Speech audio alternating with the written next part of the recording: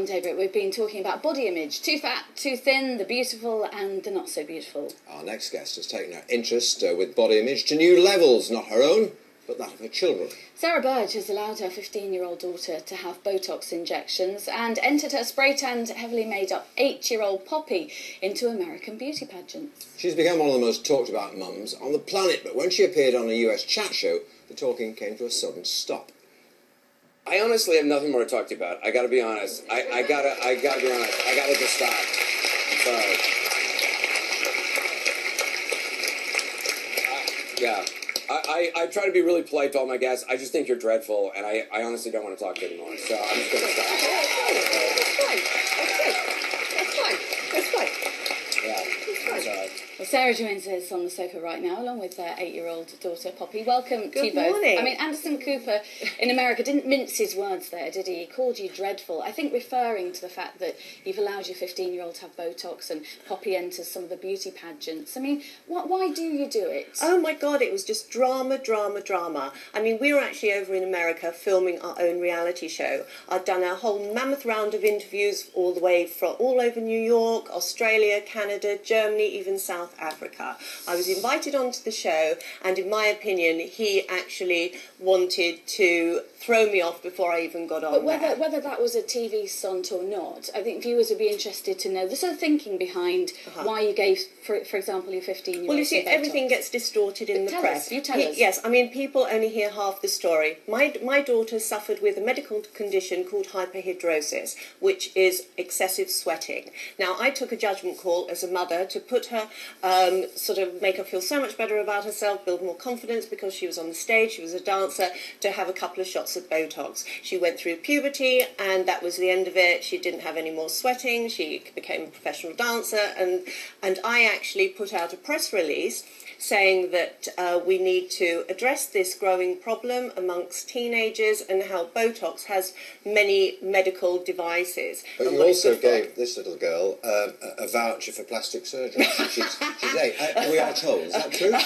Well, no. As you know, I'm in the medical industry and I'm a practitioner of aesthetic medicine. Now, these vouchers which I get are in lieu of payment, so they're all given to me free. These vouchers can be cashed in at cost price and they're banked for Poppy. It's nothing to do with having plastic surgery. It's to actually take her through university to become a plastic surgeon, which is what she actually wants to do. She can buy herself a house, she can buy herself a car. This is like money in the bank. Do you not worry though, Sarah, about, you know, the sort of spray tanning and makeup and the Botox? You know, there's a lot of talk this week about body image and how children as young as 5 are worried about their body image.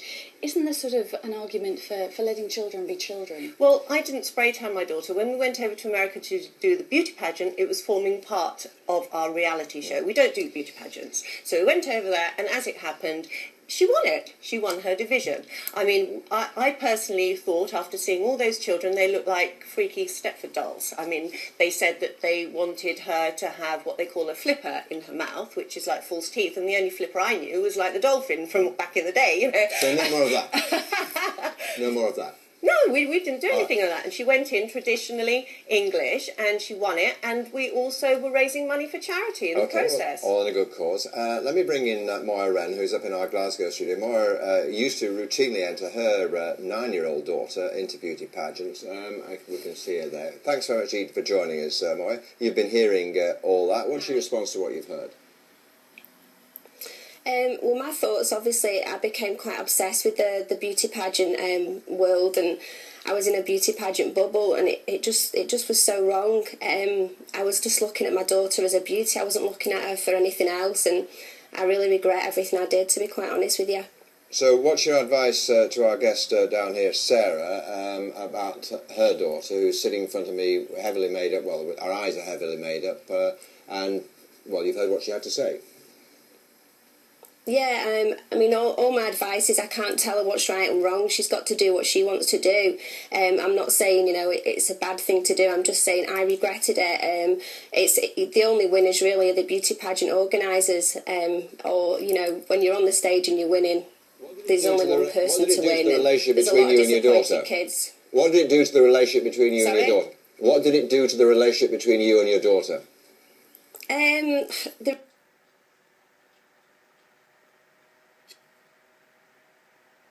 the relationship was always good between me and my daughter, but there was a lot of pressure on us.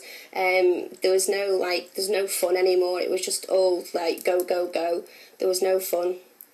Poppy, how do you feel when you're in these beauty competitions? Do you enjoy it? What's it like?